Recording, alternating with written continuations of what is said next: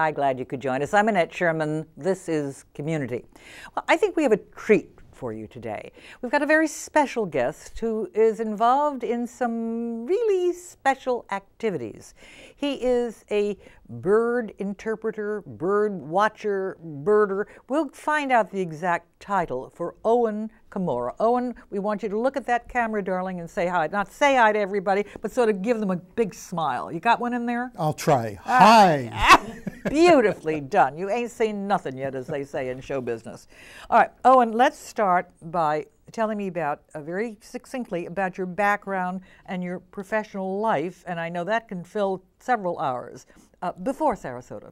Okay, I started at Young and Rubicam, where I had the opportunity of taking Rod Serling on his first press tour to promote The Twilight Zone. Now, there are some people out there who don't have any idea who Rod Serling, but there are a lot of people who do. So. Okay. Rod Serling was the writer, creator of this wonderful show, The Twilight Zone, which was the first big show they ever worked on. And we did the national promotion, the national publicity for the program. It was a CBS program, but I worked at the advertising agency. Sanka was the sponsor, the coffee that let you sleep. Twilight Zone would be the show that kept you awake. That's kind of a cute twist, isn't it? Yeah. You were with Young and Rubicam for how long? For 10 years. My goodness. 1953. Big advertising agency in New York. Still exists, Young and Rubicam? Oh yeah, it's like, it used to be the Rolls-Royce of the agencies. It is still the Cadillac of the agencies. NBC TV. Yes. I went directly from Young and Rubicam to NBC, where I stayed for 20 years. What were you doing there in 20 years? We did the national promotion for a lot of TV shows. Most of them were quality shows, but I did work on My Mother the Car. Oh, listen, you remember that show? You know, today, when you look at what's on television, you realize that some of these things that you're not the most thrilled with in recollection are just head and shoulders above what we have now. Well, I do say, though, that I did work on programs you may remember, like Holocaust, Jesus of Nazareth, Shogun. And when you say worked on, what was your function? My job was to do the national promotion, publicity campaign, setting up newspaper, magazine, television, interviews. Kept you hopping, right, Owen? Kept you hopping. Kept me hopping quite a bit. All right. You formed, at a certain point, you formed your own company with your wife, Betty. And I want to talk about Betty for a moment before you tell me about that. Because Betty Comora, many of you out there know of Betty Comora, have seen her perform. She's an extremely talented jazz performer. She sings, she plays, she does a lot of things. Also, if you pay attention, as this program leaves the air, you will hear a special song that Betty composed and performed especially for this program. We're very proud of that. You went into business with your talented wife, Betty. Yes, we started in our living room, and we ended up on Madison. You started in your bedroom, which you're not talking about, but okay. Yeah, and we ended up on Madison Avenue, where we were lucky enough to get clients like, well, big companies. Well, at least General Motors used to be a big company. They may not be in business as we speak, but it's unbelievable what's happened to them in the years. Unbelievable. But when you're talking about they were major, now you were a little company with all these major clients. Clients. We had GTE and AT&T. But of course, your experience with Young and Rubicam and with NBC TV allowed you a lot of entree, and they knew you, and they figured this guy's good. And well, at least they went with us. So you had a very successful run with your own company. Yes. We ran the company for 15 years, and I finally sold it in 1999. It's like a boat, happy to get it and delighted to get rid of it. It was both very wonderful occasions, yes. Ken Burns. Yes. Your association with Ken Burns followed that along the line. Yes, we, through General Motors, they were the sole corporate underwriter, and we had the opportunity of getting together with Ken Burns to help with the promotion for a program you may have heard of, the Civil War. Sure. The Civil War series. So you worked with him for how many years? We worked with Ken for 10 years. All right. So you have a habit of connecting and staying around. You don't just stay out there for 6 months and 2 months. No, this is a long time. Ken Burns, fantastic work that he's done, and you should be very proud. I understand he invited you for a visit just last April. What was that about? Yes, he invited Betty and me to go up to Walpole, New Hampshire, where he works, to screen the program that will be coming up in the fall of next year, called our national parks, or the national parks, pardon me, the national parks, America's Best Idea.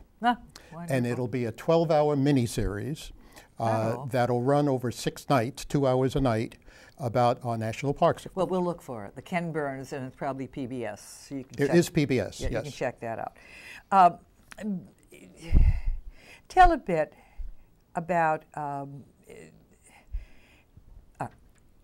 want to find out before we go further about, because you're a bird interpreter, bird watcher, a birder, and we haven't really touched on that because your background is so fascinating. But how did you start with your love of interest in birds? Well, I was 13 years old when I was going fishing up in New Jersey, and I met a friend of mine who was looking at a bird.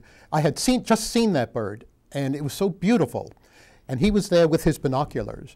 And I said, "Are you a bird watcher?" And he said, "Yeah, what of it?" Yeah, very defensive. I said, "Well, that was a very interesting bird I just saw. What was it?" And it was a yellow-shafted flicker. That bird is what got me started watching birds. It was a member of the woodpecker family. And I said, instead of going fishing, can I join you and look at some more birds through your binoculars and so forth? And that was the beginning. We used to go birding before we went to school each morning. Oh, and I would imagine at 13, if the other guys knew about this, you were subject to a little kidding. Yeah, and it didn't bother me. You were really that hooked and that interested. I think it's incredible that you just found something that turned you on. Absolutely. At 13, you haven't stopped since. You're have not stopped. 40 now. Never mind. No, I've gone on the road. We've covered shows in India and in Africa, and the bird book and the binoculars always came with me. If there was any time, I would take it. You probably cannot simply answer this next question, but for us nature dummies, all right, what actually do you find about the bird world that has captivated you for so many years? I think it's the beauty of the birds. It's the attempt to identify them. The most important thing, though, I think, is it's the thrill of the hunt without killing anything. What are you hunting? Are you hunting to find new birds? Find new birds, right. Okay. Would it insult you terribly, I don't mean you personally, but your endeavor, to say that these are not the smartest creatures on the face of the earth? In fact, no, they're known as a bird brain. Yes. In fact, there is a rare bird alert in the Sarasota area, which is referred to as birdbrain.com. BRDBRAIN.com. If you want to find out what's going on with birds, check on birdbrain.com. But they're beautiful, beautiful creatures. They're beautiful creatures, and it's a way of keeping your mind stimulated to always be able, or to often be able to put names to the birds that you've seen.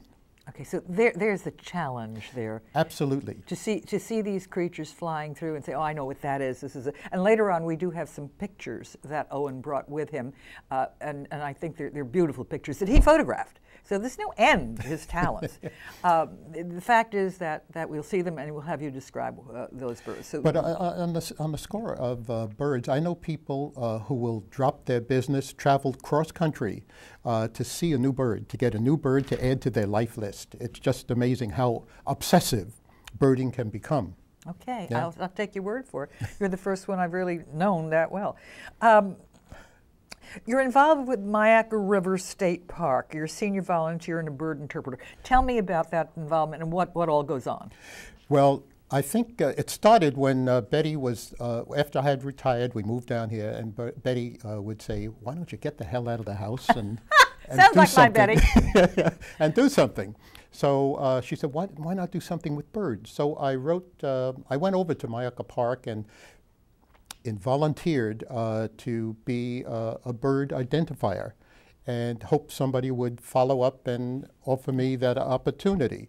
And they did, and I went out there, and it's been now 10 years since we started the bird interpreter program, which we had. I started it on Tuesdays and Thursdays, and now we have somebody out there every day of the week. Oh, and what is the difference between a bird interpreter, a bird watcher, and a birder? Okay, a bird watcher is someone who likes to look at birds, may set up a feeder in their backyard, and just enjoy looking at the birds, not particularly knowledgeable about what the names of the birds are. A birder is someone who will do what I told you. He will always identify the birds and will go long distances to see a new bird that he can add to his life list. He's an addict. Yes. And a bird interpreter? Well, a bird interpreter is a title that the state has. And when someone from one of the local high schools asked me, oh, you're a bird interpreter? What is that bird saying? Yeah, sure. I thought maybe it's time for us to change the title to bird naturalists. And now that's what we call ourselves, bird naturalists. There is a lot going on at Myaka. And I have a website for you, and Damon, if you put that on the screen, you can get in touch with these people and find out what all is going on, find out what, if you'd like to get involved, when, where, and how you can get involved. Later on, I'm going to give you an email address if you want to get in touch with Owen and find out from Owen about some of the things that he talked about, or about some of the other things that you might, some curiosities that he's aroused. I love this. I want to know about this. This is called, listen to this, Close Encounters of the Bird Kind. Stetson University's Elder Hostel program. Tell me about that. Yes, we'll be teaching a course on birds. We'll be doing PowerPoint presentations, and then taking people who have never birded before out into the field and helping them to identify birds. We'll bring 2 spotting scopes on tripods. Miss Betty will probably help me set up the tripods. And the telescopes, and actually zero in on the birds so that people can see them up close and personal. If you want more information, it's going by you very, very rapidly. You can get in touch with we're going to give you the website again, the people there at Myaka, or with, we're going to give you the email address, and you can get in touch with Owen and make sure one-on-one that you can. In fact, would you put that email address, I noticed we've got about 2 minutes to this segment, put that email address on the screen for viewers, and it is simply, it's an easy one. O for Owen, O Comora, C-O-M-O-R-A, at AOL.com. Is that correct? That's correct. Yeah. So if you want to email Owen and find out, well, what about this or what about the other thing, he will respond to you and give you information. Annette, we're also doing an Elder Hostel here in Sarasota that's sponsored by the Senior Friendship Center. Oh, wonderful. And we'll be doing that in January after we do the Stetson University one. All right, so you can find out the dates on that. I guess you can get in touch with Owen, or you can get in touch with Senior Friendship Center and find out from them. We're going to have to take a short break, Owen, so stay right where you are. Okay. We're going to find out a little bit more about the Audubon Society. We're going to find out about some of the other organizations that deal with birds and birding. Then we're going to see some fabulous bird pictures that Owen has taken, and he'll describe them to us. And I got a promise from Owen that he's going to give us a very brief course in birding right here on this program, as Ed Sullivan used to say. We're going to take a break. We'll be right back. Stay with us. As you probably know, I wear a different hat for each new community program, and I know you like the hats. But the real acclaim for this program is all about the entertainment and information so many of you tune in for. You can find out about the latest major events that'll be happening. Meet the actors and directors of upcoming plays. Learn about the latest innovative medical procedures from renowned professionals. Enjoy some of our terrific kids and their accomplishments. The extraordinary, the humorous. Title of your play. Last night I dreamed I married a chicken. Tell me if I got this right. Last night I dreamed I married a chicken. Correct. Oh, okay. All that and so much more here on Comcast Channel 21, 6 days each week. I guess that's why the latest independent survey found that Community has the largest viewership of any local program in this area. Hey, it may not be the hat after all.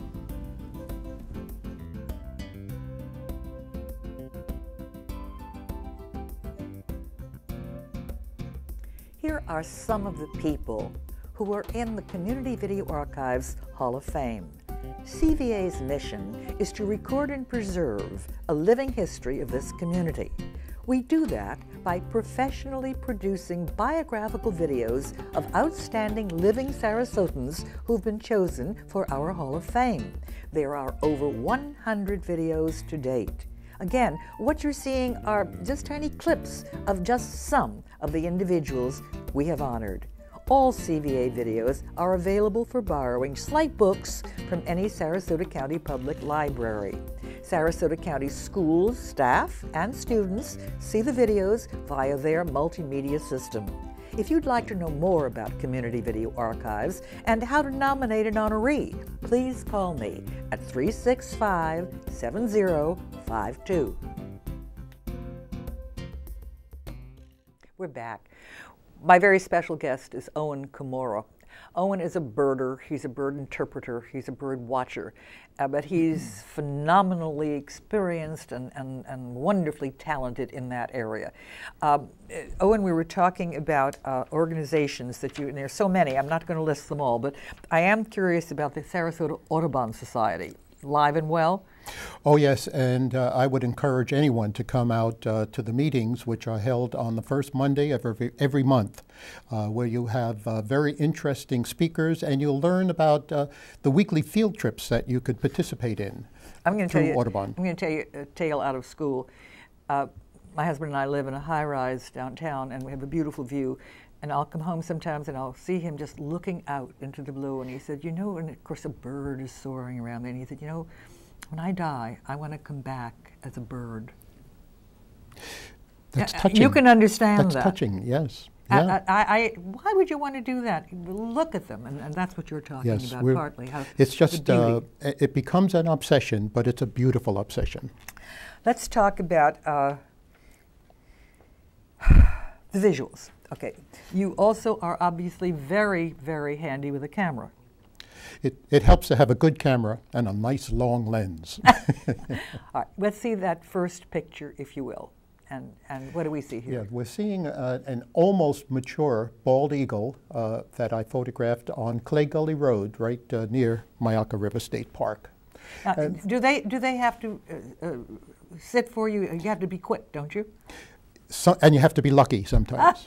What do we see here? We're seeing a great horned owl that I photographed outside the back of my house in a big pine tree right behind the pond in the back of my house. Beautiful. Great horned owl.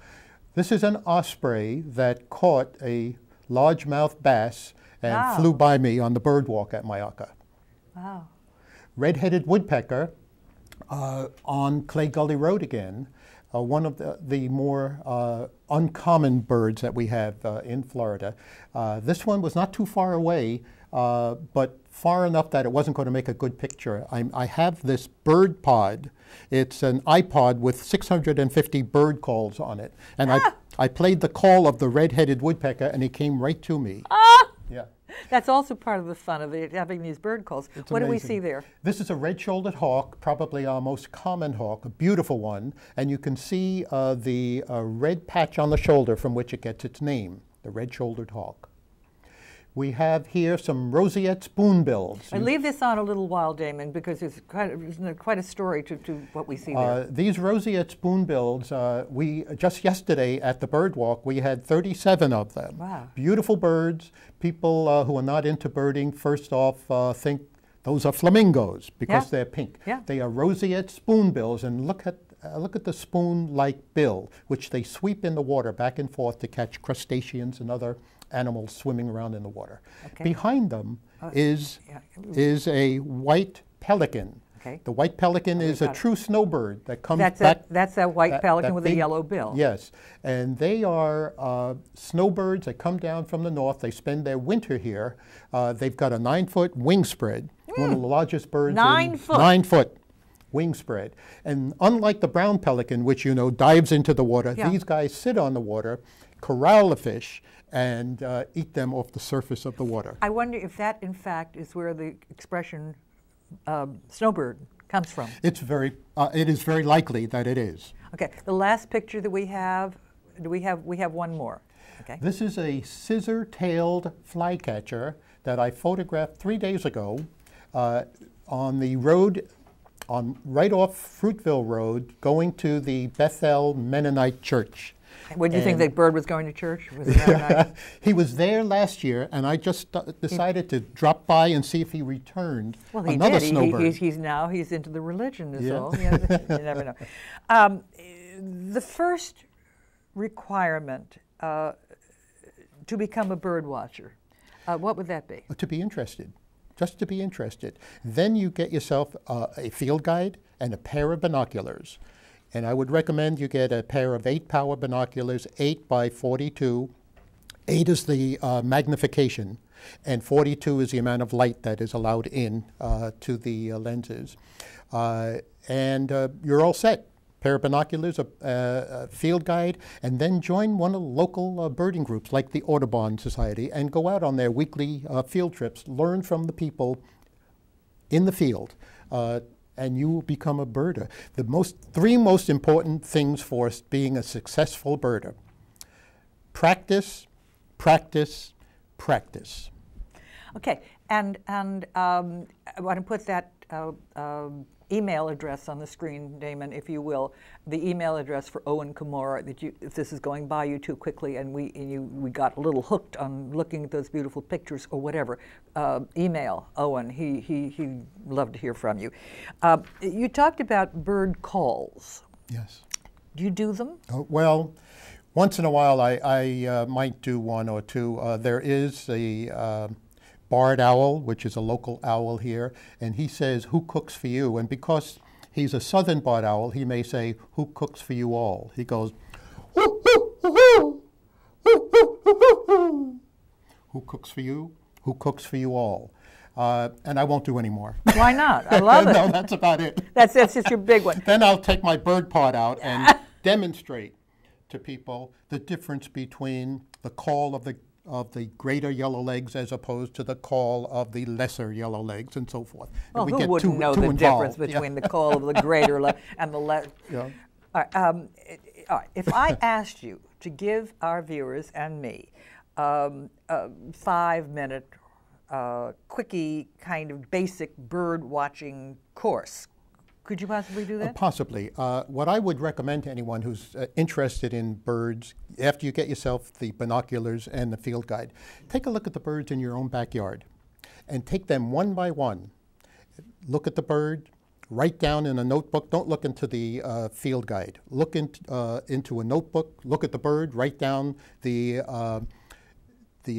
identifying features of it, and then go to the field guide, the bird book, and check it out.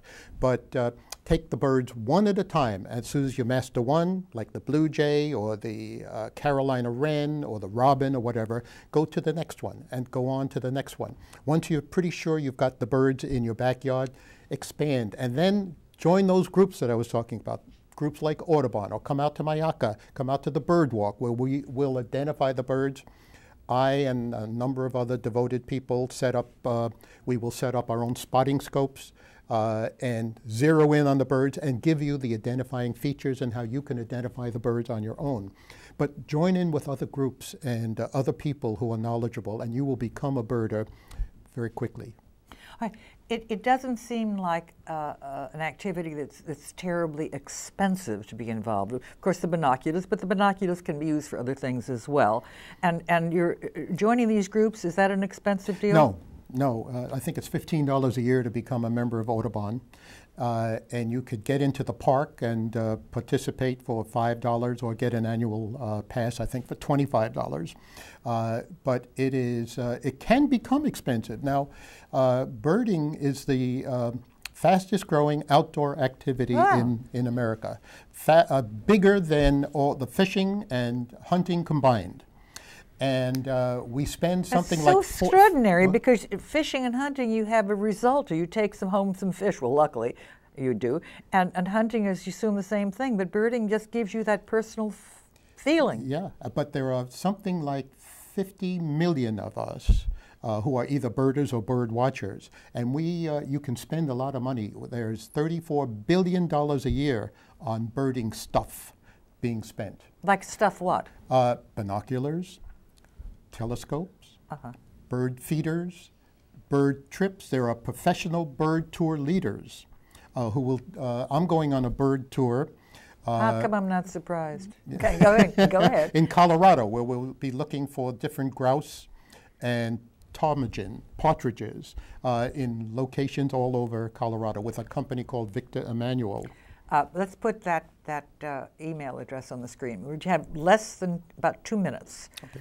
Think about perhaps the most memorable moment, or one of the most memorable moments in your long, long career as a birder. Well, I think the first one, the yellow-shafted flicker, might have been one of the high points, just getting me interested in birding. Another one would have been just a couple of years ago in Costa Rica, when I saw the resplendent quetzal. Had you known about the resplendent quetzal before that? Before I went, I knew. I studied up on it. Yes, up in the cloud cloud forest of Costa Rica. Another one was seeing my first American condor before they were all brought in and captured and then released out in California. But I tell you, every trip I take is something that's memorable. The most, I don't know how to put this, not exciting, strongest, the most extraordinary bird. If you had to pick one. If I had to pick one, I think there are birds in Arizona that are really outstanding. And the hummingbirds of Arizona, maybe a dozen different hummingbirds that you can see out there. We only see more or less one, the ruby-throated hummingbird here. But to see bird feeders just filled with different species of hummingbirds is thrilling. And I would recommend a trip to the Ramsey Canyon in Arizona or some of the other canyons. That would be thrilling. But there are so many thrills that you can get from birding. I think you've transmitted that to us today. Owen, you're a very special, phenomenal man. Thanks for being with us. Thank you for having me. We're just out of time. Enough time to thank you for being with us and helping to give this program the largest viewership of any local program in this area, according to the most recent independent survey. We're on 11 times a week. We're on 7:30 a.m. and 4 p.m. Monday through Friday, and then again on Sunday at 6 p.m. We're a public service of Comcast in conjunction with Community Video Archives. We're on Comcast Channel 21. And we're about out of time. We'll see you next time. And again, thank you so much, Owen. You're a pleasure. Thank you. Bye-bye for now.